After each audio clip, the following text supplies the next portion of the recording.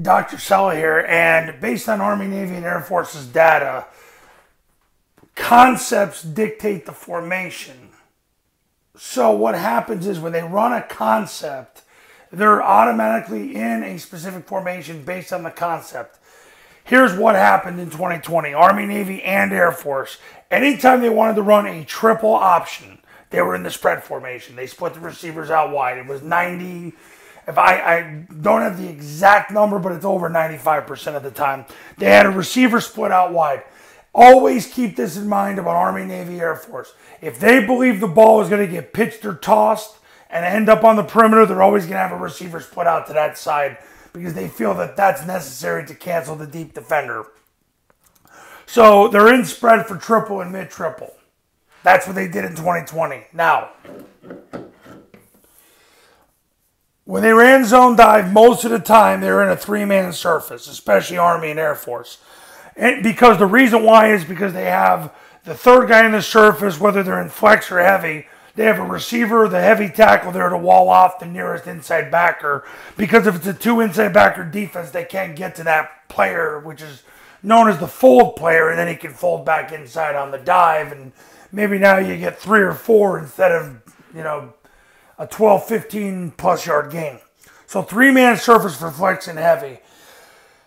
I don't have the exact percentage, but it was the super majority of the time. Now,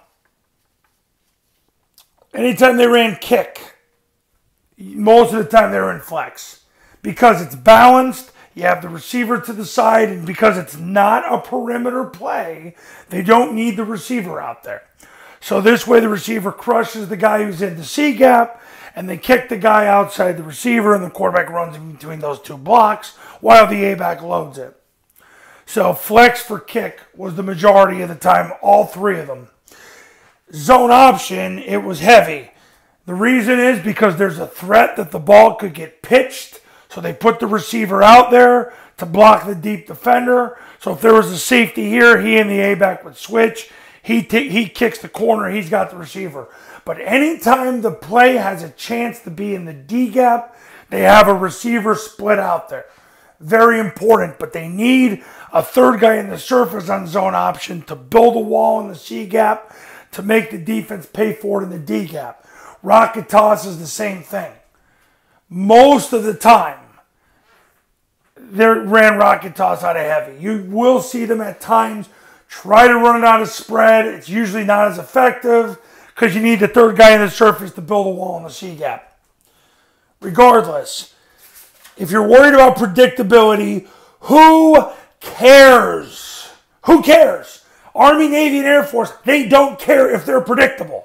Why should you, Happy Harry high school coach? Don't worry about it. All you got to worry about is getting your kids to execute it. I get asked this question all the time. If Kenya Mata'ulo makes 2.3, Monken makes about 2.5, and Troy Calhoun is making 2 something, and they don't care, why would you? I've got clients making $3,200 coaching high school football. Why should you care? Just do it and be elite and beat everybody in 2021.